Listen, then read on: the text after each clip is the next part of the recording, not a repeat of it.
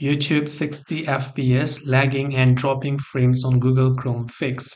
So if you're browsing YouTube from your Google Chrome browser and whenever you're watching, let's say, a 60 FPS video that has been rendered specially in 60 FPS or 4K, right? And it's been lagging for a couple of times. Now, what are some of the ways you can actually fix it? Now, if I just go to the right hand side, I click on it, I select stats for nerds, you'll be able to see the amount of frames dropped right over here. So we've already dropped 17 FPS and any type of things like that. So we've already dropped 17 frames per second.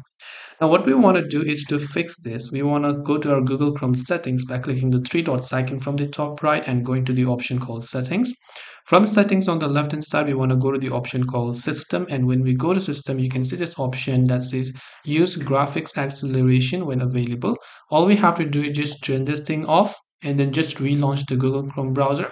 And now you should be able to browse to 60 FPS very smoothly. So I hope this video helped you. If you have any questions, feel free to leave them down below. Thank you for watching till the very end and see you in the next video.